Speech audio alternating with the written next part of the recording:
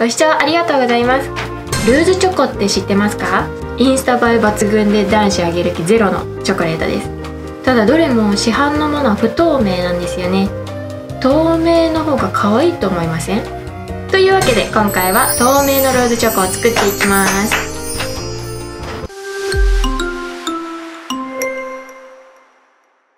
今回使うものはこちら、水飴、ちょっと食紅3色、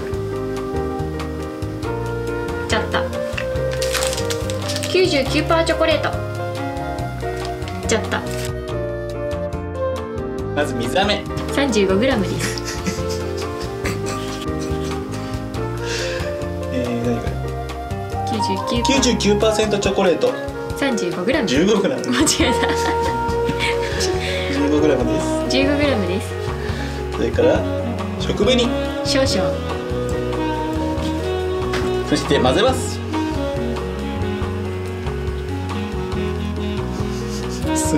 このカットいる？そっちのカット差し替えます。ちょっときつい。水飴倍にしないと。うわ、これどうだい？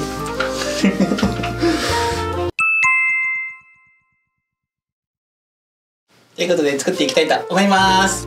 まず水飴に食紅を入れます。口紅、ぽい。ここにチョコを入れます。一般的にチョコっていうのはカカオが 35% から 40% のものをチョコレートというそうです。厳密なことはよくわからないのでコメント欄で教えてください。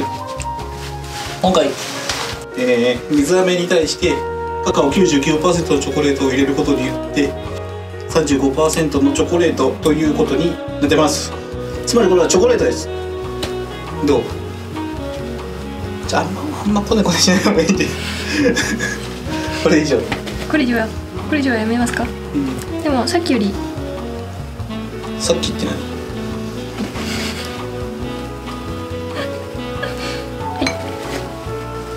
これを型に流し込んで冷凍庫で固めます。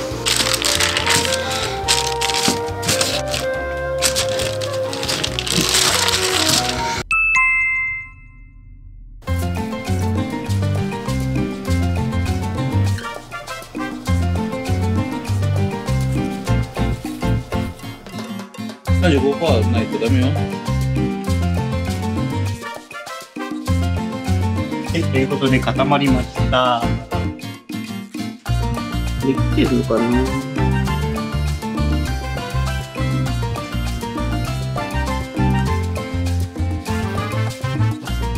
あ、美味しそう。できてなくはない。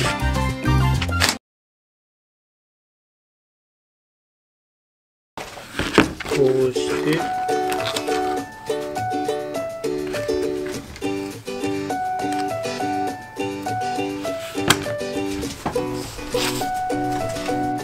ということでこんな感じで作っていきたいと思います。ゼリーを固めました。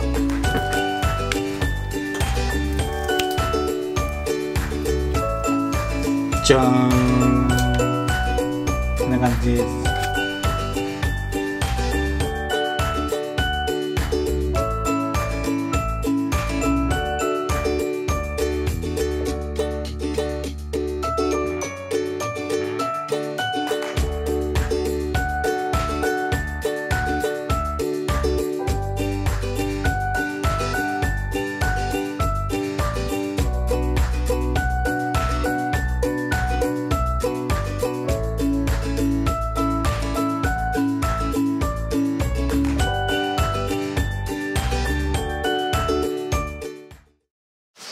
ということで完成しました。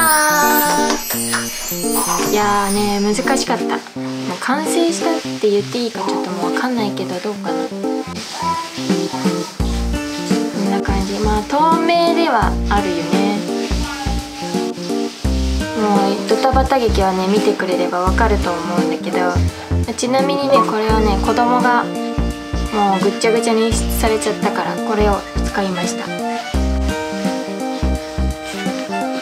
でよいしょ、こっちの方が多分綺麗にできてるかな、できてるんだけど、こっちはね新品で買ってきたから上に乗せてるだけです。じゃあね、こっちのこの乗っけてるだけの方を食べてみたいと思います。いただきます。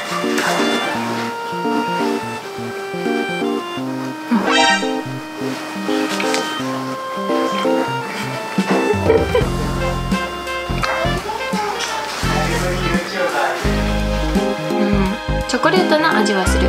チョコレートの味はするんだけど、ゼラチンと食紅だけの何の味付けもなくて、チョコレートが 99% だからもう美味しくはないし、参考にはならないかもしれないけど、まあ自己満ということで今回はでも可愛いよね。ほんと美味しく作れたらよかったんだけどな。もうちょっと試行錯誤していつか完璧なものができたらいいなって思います。ということでルーズチョコ作ってみたでした。この動画が面白いと思ったら高評価とチャンネル登録よろしくお願いします。ではまた。